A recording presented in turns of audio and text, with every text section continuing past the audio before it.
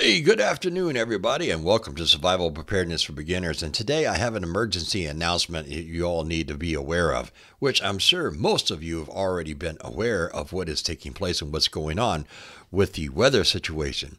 There is one huge storm that is coming up the East Coast, and it's taking most of the country with it. And it's producing snow, damaging winds, tornadoes, and everything else. What I really want to talk about is power outages, okay?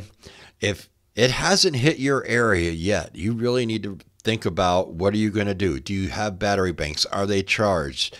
Do you have gas for your generator? In some areas, you still have a little bit of time before this hits. In other areas, it's a little too late. But we're going to talk about some things that you can do afterwards to make sure that you and your family stay safe. So stick around. So the storm is coming up the whole East Coast, right up through. It's affecting everywhere from basically like Wisconsin all the way down to Florida, and it's moving north.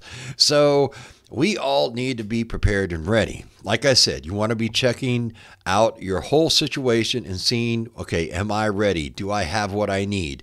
Are my battery banks charged? Do I have gas and oil for my generators? Do I have my extension cords? Are they accessible? Do I know where they are?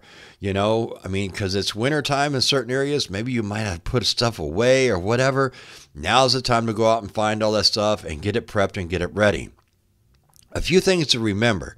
All right, when you're using your generator, use it away from your house. Do not, and I repeat, do not use your generator in your home, in your garage, or anything else.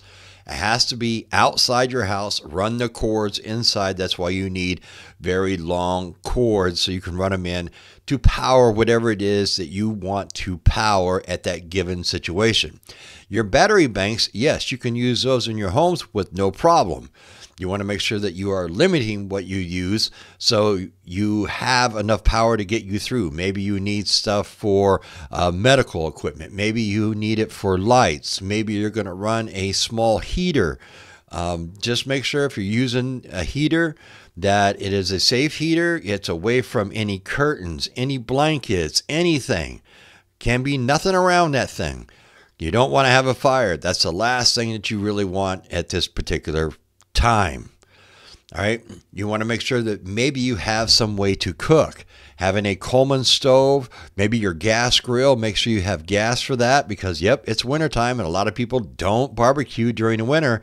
So your tanks could be low or empty because you usually fill them in the spring. Make sure you have that kind of stuff because you can always fire up your barbecue and you can cook on it. You can put a pan on it. You can boil water. You can melt snow if you need water, whatever the case may be. All right. The point of it is make sure that you're going through and checking everything off and making sure that you and your family are safe throughout this storm. They are talking about winds that could succeed. I got a notification from my power company just a little while ago that they're expecting wind gusts up here in Vermont at 75 miles an hour. That's hurricane force strength. All right. These areas aren't made for this. They're not, they're not used to that kind of stuff. Now in Florida, 75 miles an hour, that's a gust, that's no big deal. Up north, it's a big deal. There's a lot more big trees and everything else. And luckily there is, well, right now, no leaves on the trees, but those tall pine trees that could be around, those could be an issue.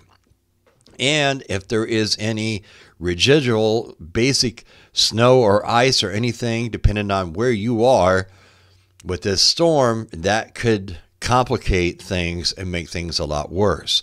So we all need to be thinking about what is going on with this storm as it comes up through. I wanted to bring you a quick video and a reminder that you need to be ready. This is why you prep. This is why you are prepared. Just make sure that you have everything. Your flashlights are good to go, fresh batteries.